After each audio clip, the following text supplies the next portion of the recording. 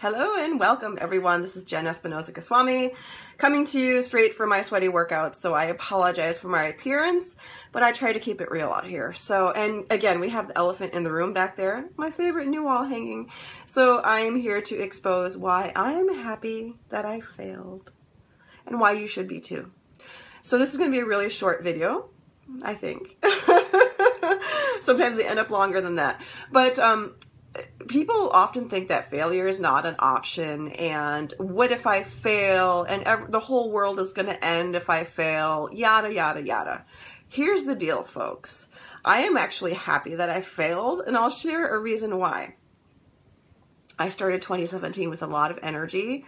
Not physical energy, it was mental energy. I was recovering from pneumonia. Physically, I was not at my healthiest self, but I was happy. I had just come from a vacation to New Orleans and was feeling good. My business is doing great. So I was feeling mentally happy. I'm like, okay, I'm going to jump into 2017 and I'm going to get fitter than ever, especially coming off of a sickness that prevented me from doing the kinds of exercises and workouts that I enjoy doing. Exercise is my #1 stress relief, but I had not worked out very often in December, and this was something that I wanted to do more of. So I set myself a goal or a commitment, whatever you want to call it, to work out 20 days per month, every month for 2017. And now that we're at the last day of January, I am checking in here and keeping myself accountable here in my Facebook group, Be Weightless, because I want to let you know that I failed. And it's okay. And here's why I'm happy that I failed. I was supposed to work out 20 times in January. The past few days, I got sick again, and I was not feeling good. In fact, on Friday, I pretty much slept the whole day. So that canceled out one of my days. And then Sunday, I didn't work out either. And that would have been my 2 days. I reached 18 times of working out this month instead of the 20 that I had focused on. I'm 2 days short of my goal. 2 days. Here's why that's okay. It is only when we fail that we can go back and reevaluate and understand what our particular challenges are, and that we can reprioritize what is no longer serving us or helping us get to our goal. Hi, thanks for joining. Make sure you say hi in the comments so I can see who's here. I'm talking about why I'm happy I failed and why you should be too. I was talking about my commitment to work out 20 days per month in January and how I fell 2 days short of that. I'm only at 18 times as of today. This was my 18th workout for the month. And that's a good thing because I'm realizing, given the time commitments and the priorities that I've set for myself in January, that perhaps working out 20 days per month was unrealistic. Or I need to remove other things in my life that are not serving me. What happened in January? So if I look back over my January and what was going on, I had my kids home with me for the first part of January because it was winter break. So that first week of January, it's more challenging for me to work out because my kids are there. They require my attention. I want to spend quality time with them. And yes, while we can exercise together, they tend to do things like yoga and other things that I'm not a big fan of personally. I like to hit it and quit it. I like to work really hard and lift some heavy weights. And I want to discourage my children from lifting the heavy weights that I'm doing because I don't want them to get injured. So, working out with my kids at home is a challenge. And there was another week in January where they were home 2 days from school. So already I have 7 days where my kids were home with me. And that doesn't mean that I should forget exercising entirely when my children are home. That's not the message I'm trying to share here. But for me, that's a particular challenge. When I work out, I like to work out by myself, I like to work out intensely, and I like to lift weights. And those three things don't necessarily mix with children. Because with children, having a sustained amount of time to get away from your kids and them leaving you alone and not asking for assistance with something is pretty challenging. At least it is for me in my household. Maybe it's not for you. So already, the cards were a little stacked against me. However, there's some other challenges that were going on. I am rolling out a lot of really fun and interesting things in my business. For example, this month I rolled out a new service called a VIP Day. And I'm running a promotion on a VIP day, but it expires today. So if you want to learn more details about that, please comment on this video. Even if you're watching the replay, and let me know. I will connect with you and we'll talk about what that looks like and whether it can help serve your health goals. So I rolled out some new services in my business. Hi, thanks for joining. If you're joining me live, please make sure to say hi and comment on this video. We're talking about some of the new services I rolled in my business that made me fail at my exercise goals. I rolled out VIP days, which is it's a private day where I focus on you and your health challenges and how to strategize and plan those milestones to get you to your health goal. And this has been super exciting for me. I had my first VIP day yesterday. It was amazing. I loved it. Again, it was a new product, it was a new service, and it's something that I love doing. And I have clients who are taking me up on this offer and who need this service in their lives. So I'm very excited that that was rolled out. I also had rolled out a brand new challenge, which is called 5 Days to Body Bliss. This is a free challenge, and I've been managing that on the back end. It isn't an evergreen challenge, which means that you can opt into it at any time you wish.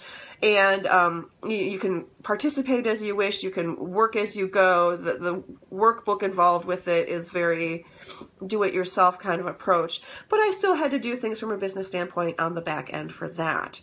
And then I also have been increasing the amount of speaking engagements I'm doing, which I love to speak. I love to present to groups.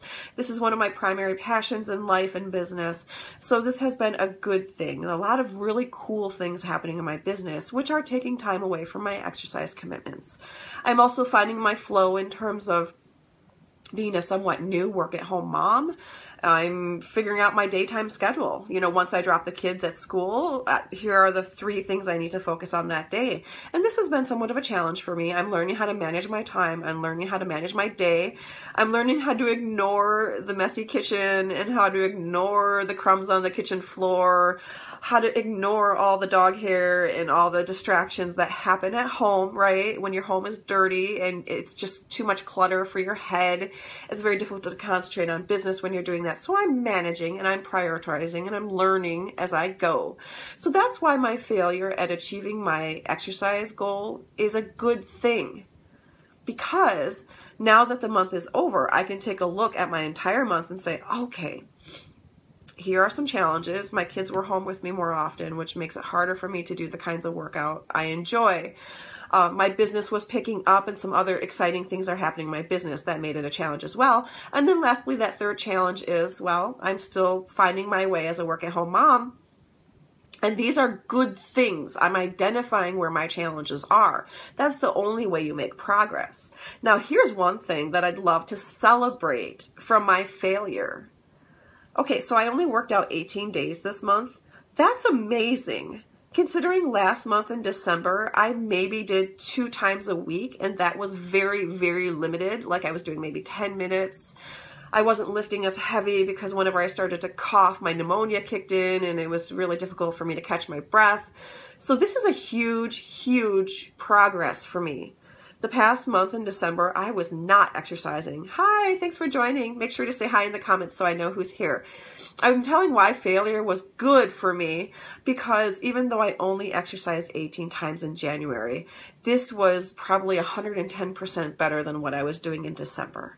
In December, I really stepped back. I really wasn't where I needed to be. And realistically, if I look over the past 3 months, and this is something I encourage my clients to do.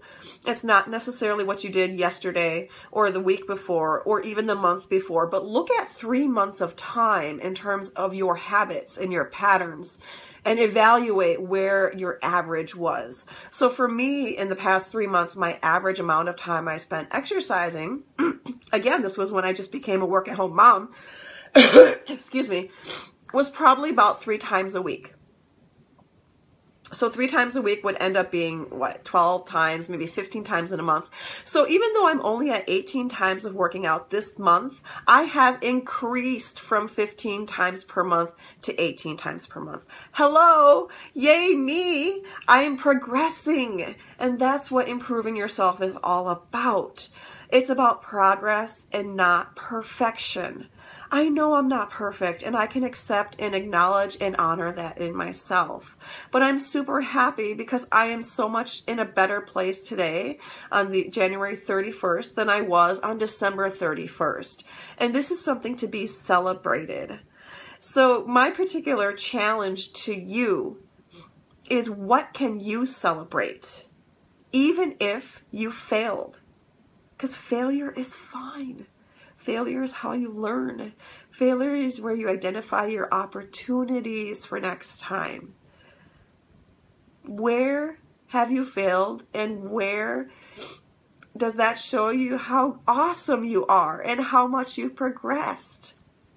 I also want to throw a quick little challenge out there, not just to comment on this video about where your failure was and how it helped you and why you're happy about that failure, but here's another challenge, because I like to challenge people. Here's the deal. I want you to take out a piece of paper. You can put it in your planner if you want to put it in your planner. Take out a piece of paper. Take out one of these beauties, one of these pens, and write down 2 columns. Column number 1, more. Write down more. Column number 2, less. Now take as much time as you need, and you write down everything in column number 1, the more column, that you want more of in your life. It's that simple. What do you want more of in your life? For me, I want more fitness.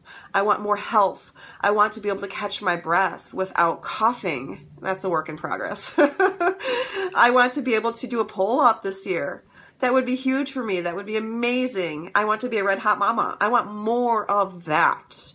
That feeling, that physicality, that ability, that skill. I want more of that. For column number 2, what do you want less of? For me, I want less distractions. I want less excuses. So I was sick. I still could have moved. You know, that's an excuse. I understand that for what it is, and I can acknowledge that. I want less struggle with managing my day. I want less, I guess I would say, wanting to say no to me because I said yes to something else. And again, this is a work in progress. I'm managing my time and I'm learning how to prioritize. I want less of the things that do not serve my goals. And yes, I will continue with my goal of 20 days per month of exercising in February, in March, in April, and every month after this point. I might have to give myself a break during summer break because my kids are with me during summer break. God help us all. But but I still have that as my goal. If you don't set your goal high enough, you're never going to achieve it. Don't set it for something you feel comfortable with. Set it for something that stretches you, that you feel slightly uncomfortable with. That's where growth happens. By the way, if you are brave and you are here with me on this journey to improve yourself in 2017, no matter what that looks like, share with me one thing from your more column. What do you want more of? Share in the comments, whether you're live or joining me for the replay. What do you want more of? Share one thing. For me, I told you quite a few things. You can choose whatever you want for your personal situation or business situation. And then, if you're even more brave, and I love you for your bravery, and it's amazing, and you're courageous, share what you want less of. That's in column 2. You know, that piece of paper you wrote this down, share. Because if you don't share, nobody's going to know, it's never going to see the light of day, and you're never going to be held accountable. I'm here to help you be accountable in a gentle and beautiful and loving way. What do you want less of? Please share your thoughts. I have shared with you that I failed, that I'm happy that I failed, what I want less of and what I want more of, and how I'm going to keep hitting my goals in February and going forward. If you want to learn more about how you can be proactive with planning your own strategy for health, comment on here, say VIP, and I'll connect with you and we'll talk about VIP. It's not a commitment. It's just a conversation. Everything I talk about is a conversation. I'm opening up those lines of communication because that's what I do and that's what I love to do. I love to connect with folks like you. Otherwise, I have other resources that would be able to help you out, but let's connect about VIP days first and I can direct you to other resources that might be a better fit for you. Thank you for joining me today with why you should be happy about your failure, and share with me your less column and your more column, at least one from each, and I will be there with you, cheering you all of the way. Connect with me for a VIP day or what that might mean for you, and I'd love to hear more from you. Talk to you soon. This is Jenn Espinosa-Goswami at Be Weightless. Thanks for joining me.